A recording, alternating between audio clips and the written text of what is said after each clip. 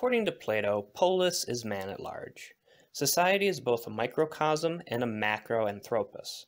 Anthropos, of course, means human. The idea of the microcosm and macrocosm analogy is that in its order, every society reflects the type of men of whom it is composed. Anthropos can also refer to atomus, or the first human in Gnosticism. Different social orders thus arise from different human types that seek to express their psychic truth upon the environment. As in Socrates' case, however, resistance to certain truths can prove fatal. With any truth we create the enemy, who is called a liar. For Plato, the true type is of course the philosopher, while the pseudo-type is the sophist. Plato of course concerns himself with the soul, which is dependent upon the philosopher's love for wisdom or Sophia. The true order of man is thus the constitution of the soul. To Aristotle, man was of course an aggregate of his experiences, forming his character around ethical virtues. Such things are necessary in order to theorize and engage in discussions, where one must be able to reenact or empathize or at least understand with these aggregate experiences of others. Aristotle found it difficult to find such men, of course, during the Hellenic polis of his time.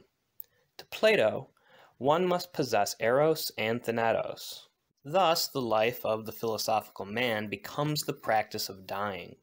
When eros and thanatos combine with the Platonic dike of course can mean justice or transcendental justice in this sense, or the virtue, remember, of the superordination and the subordination of the forces of the soul.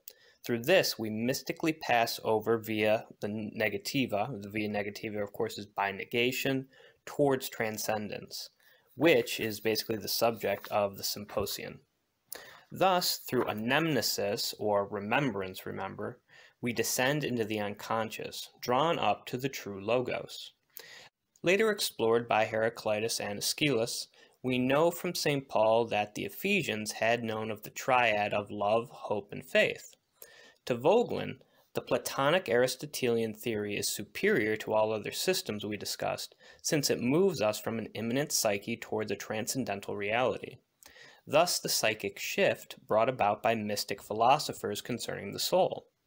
Outside of immanence, man discovers not only his own psyche, but discovers the divinity of non-human transcendence, i.e. God. As we discussed with Karl Barths, transcendence is not to be anthropologically understood or made immanent. God now becomes the measure to Plato instead of man. As Heraclitus stated in his fragments, the invisible harmony is greater than the visible. God, after all, is unknown or unseen, completely outside immanent experience, taken to transcendence. Thus Plato's acceptance of the Xenophantic critique, remember Zeno is other, which states how as long as men foolishly create gods in their image, God remains hidden and unseen. Thus Plato's creation of theology as well as his inclusion of the study of gnosis. After all, if the soul is warped to believe the nature of God, it will fall prey to the arch lie. To Heraclitus, deep knowing shows how the border of the soul cannot be reached, since the logos is too deep. Plato's and Aristotle's ideas, of course, outlived the fall of Athens during the Peloponnesian War, and were found to be highly influential in Islamic and Western civilizations. Society, in being represented by transcendental truth, finds itself face to face with the mystic philosopher. And here, of course, we see Christianity's impact upon the Roman Empire. For clarity, Voegelin divides all the truths we have talked about so far into three categories: the cosmological truth of the early empires, the anthropological truths of the Athens, and the soteriological truth of Christianity, which expanded upon Plato and Aristotle's ideas. So, for example, Aristotle's idea of friendship being impossible between God and man due to their radical inequality, thus ignoring the grace of God through the incarnation of the Logos in Christ is one example. Through philosophy and Christianity, man has lost Weber's demons. After all, demonism to the Christian is the fall of the spirit from God's grace. Of course, theory, being bound to history, is naturally meant to move onwards. Moving away from Christianity, of course, has led to our own nihilistic age, towards the positivist Superman of Comte, the materialistic Superman of Marx, and the Dionysian Superman of Nietzsche, but we'll return to that later. It was Varro who distinguished between three types of theologies: mythical, physical, and civil. Adopted by St. Augustine, these were reduced to civil, natural, and supernatural theologies.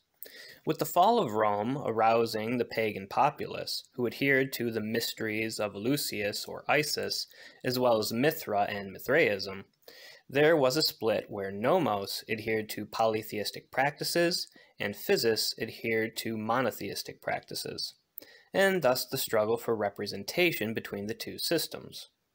This, of course, ended with the appeal of St. Ambrose, where the Christian emperor serves Christ in a theocratic manner as opposed to a monarchical or monarchy-type manner, which became a problem, of course, in the Roman Empire.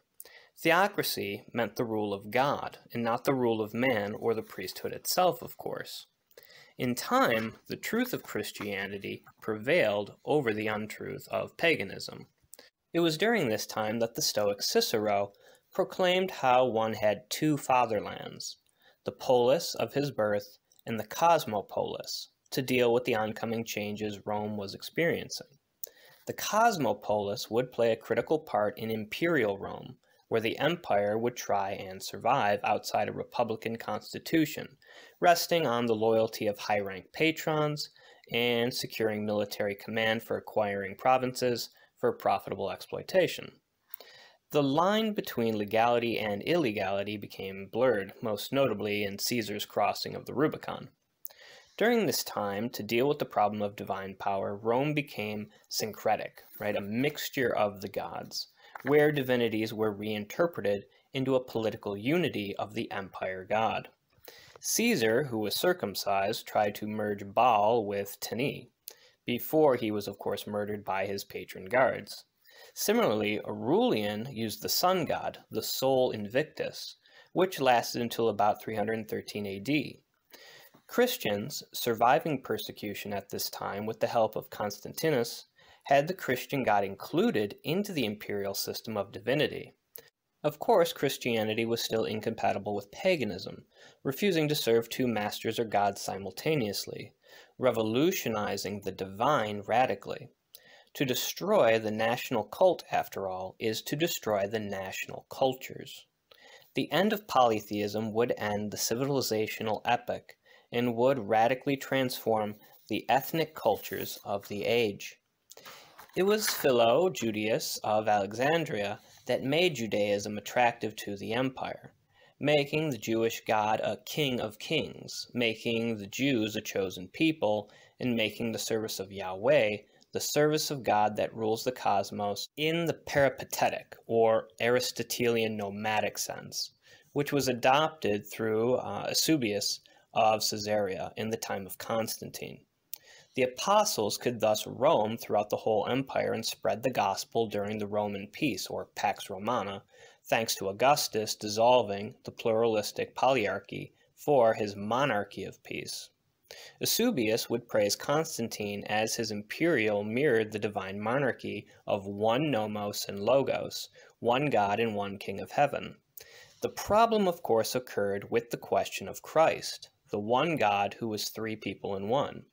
The Trinitarianism could undermine the Eusebian system, where the emperor represented the one God, and ultimately this brings about the end of political theology in Orthodox Christianity. For man's spiritual destiny, to Voegelin, in the Christian sense, cannot be represented on earth or by the power of politics. It would later be represented, of course, by the Church, lasting through the Middle Ages. But what now of modern nihilistic man, as we previously mentioned? How is he to reconnect to the redivinization of society? Here is where Gnosticism comes into play, which we will save for the third installment of this series.